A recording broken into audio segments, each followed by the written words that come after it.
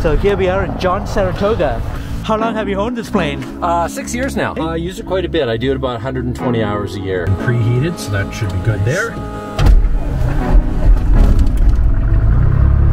Avionics can go on. Local lease 2,500. Generator 78, and that's affirmative, and we'll use runway 25.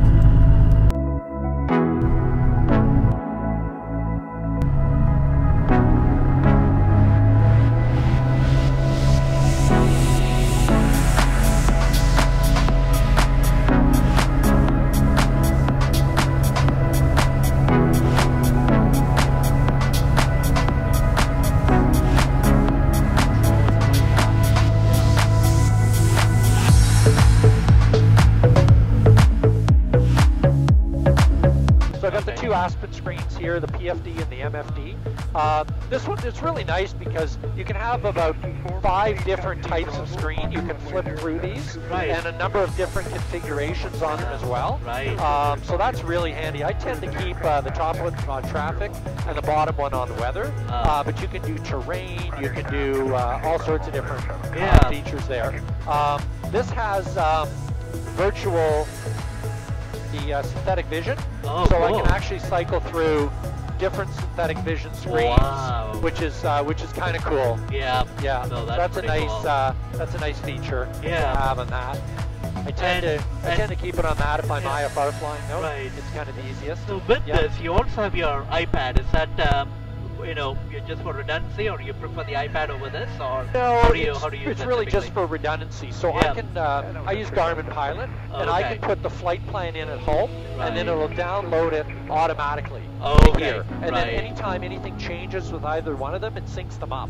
So that's really good. I'm just going to put the autopilot on here. And it syncs it up. So this is the GTN 750. So this is sort of the you know, the heart of the whole system. In behind that, I've got Sirius XM. So I've got the I guess it's the, I can't remember what the letters are, but it's a 69A. So I've got the Sirius XM weather. So that'll show up. You can actually see in the blue here. That's showing snow on the right side there.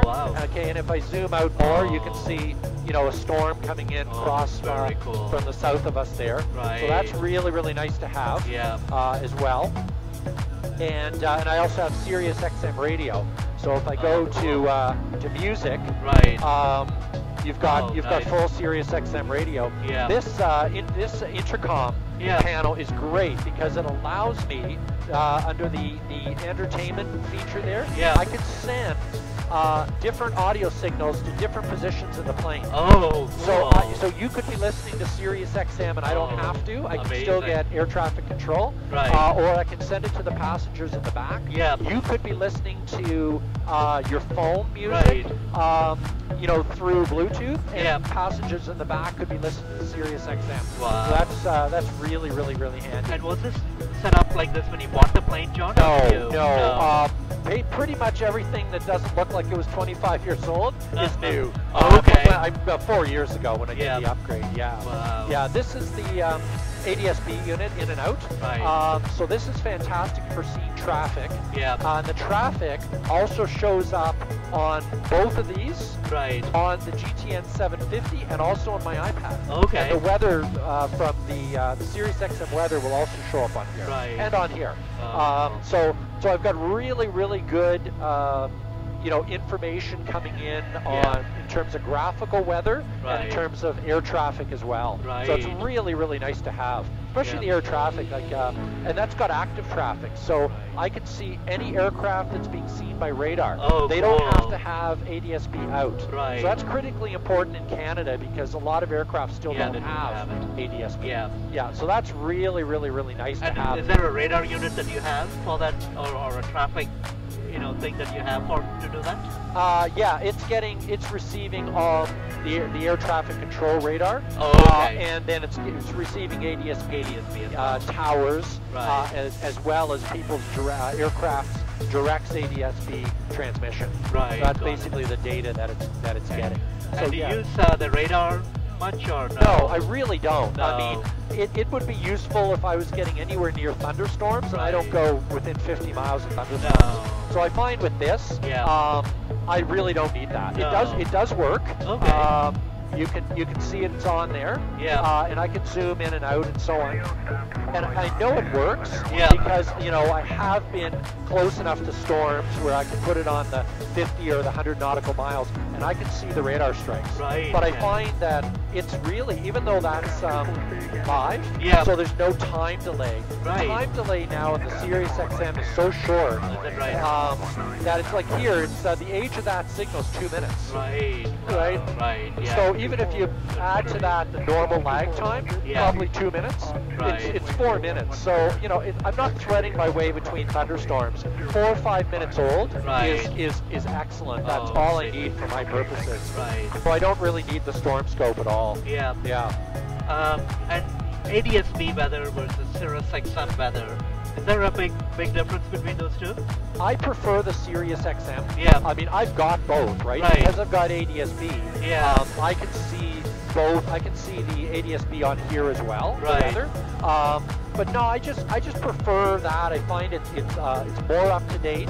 And I just like the graphical display of it a little bit better. Oh, Most people do. Most people, if they have both, they tend to use the Sirius XM one. Got it, right. Yeah.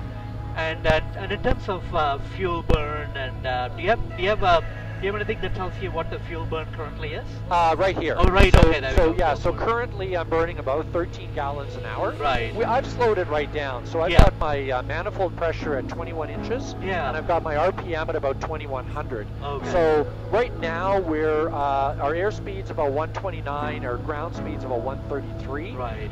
Normally I would cruise in between 155 and 160. But because it's a sightseeing flight, you know, there's no need to race around. We might as well burn a little bit less fuel. Right. You know, and the flight might take 5 or 6 minutes longer. Yeah. And is this 55% power or so? That's a great. I don't actually know. Okay. I don't tend to go by the percentages. So I'm always looking at what percentage. If I look at my power chart here, this will. There we go. So that's typically what I use, and I can just decide between long range, economy, and normal, and it'll give me my fuel burns. It'll give me my combination of RPM and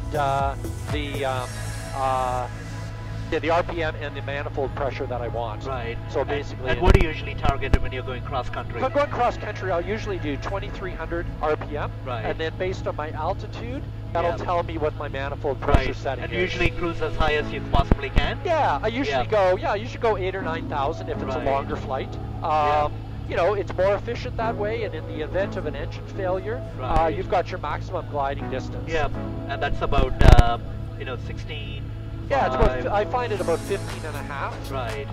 And I'm doing about 155 knots, so it's about a 10-to-1 ratio. Right. Pretty typically, yeah. Yeah. Absolutely. You know, and this is kind of nice here. So one advantage of the of Garmin Pilot is this is giving me my glide range. Right. Okay, so it's based on my altitude, and it's even correcting for terrain. Oh wow! So if you're in a more hilly or mountainous area, you know, it'll correct for that. Right. So if you're in a valley, you know, you might decide if you lose your engine to do a 180, go back the other way, because you're going to be able to glide further. Yeah. So that's a kind of a nice feature to have as well. Yeah. And when is your annual, John? My annual's coming up in March, actually. Oh, really? Okay. Yeah, so it's pretty soon. Yeah, mine is in April. And coincident with that is the 10-year overhaul of the prop.